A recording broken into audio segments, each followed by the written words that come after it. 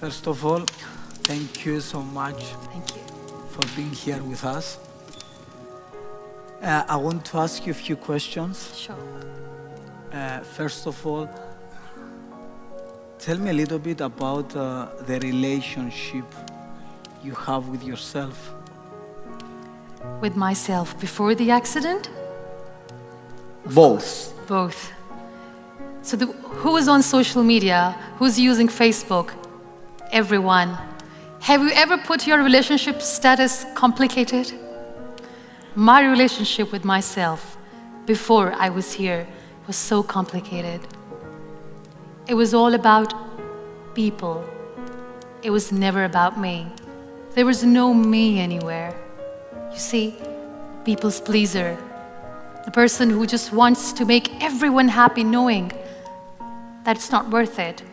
You just keep doing it, and yes, your relationship eventually with yourself becomes complicated.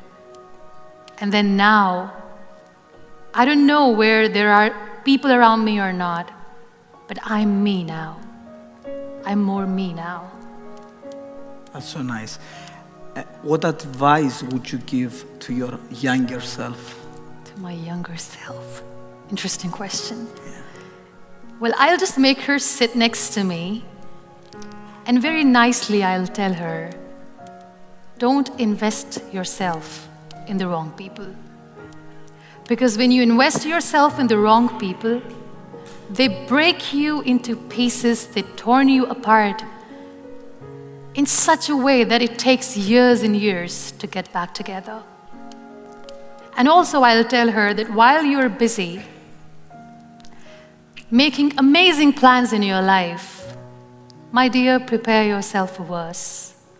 Because life is so unpredictable. Just be prepared. One of my philosophies in life is that there are 3 steps in order to repaint your life. First of all is to change your personal story, then your daily rituals, and then the people you surround yourself. Yes. I believe so much in this. So tell me how important is to surround yourself with the right people. Time is a beautiful teacher. It filters out the extras from your life, including people. Being in the wheelchair in 12 years, I've met 3 categories of people. Number 1 category is of the people who see you in the misery, in pain, and they back off. They're like, we are gone, we can't handle. I respect them for their honesty.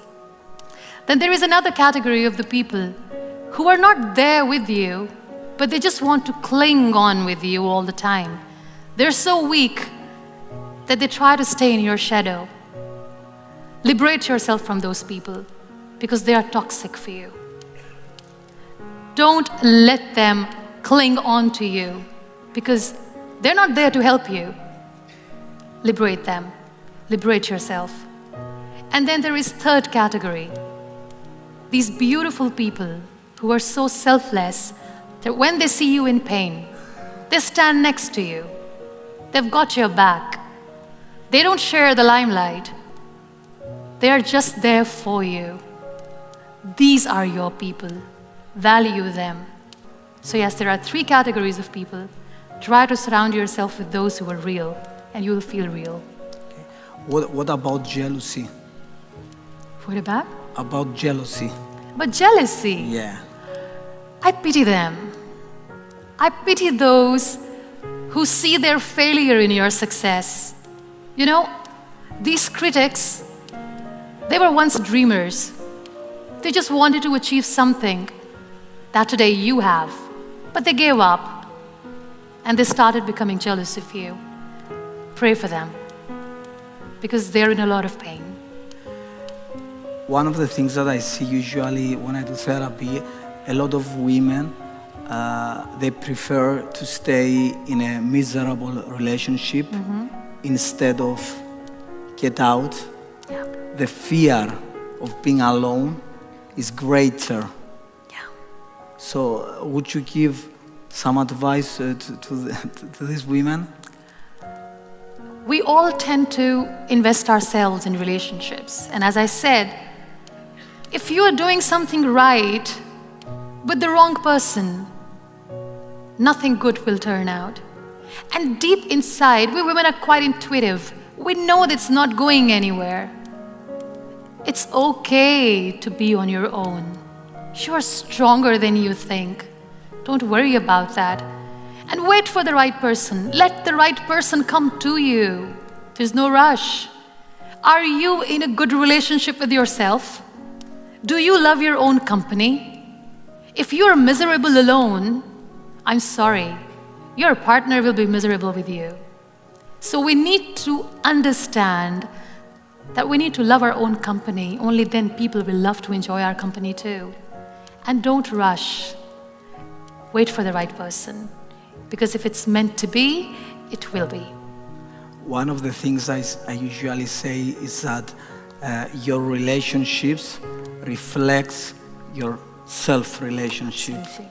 So the That's most so important true. thing is to look within, Yes. to fix the most important relationship, that is the relationship you have with yourself. Yeah. Muniba, I want to ask you, how do you want to be remembered? Such a beautiful question. I want to be remembered as an empath. Somebody who just didn't say that I feel your pain.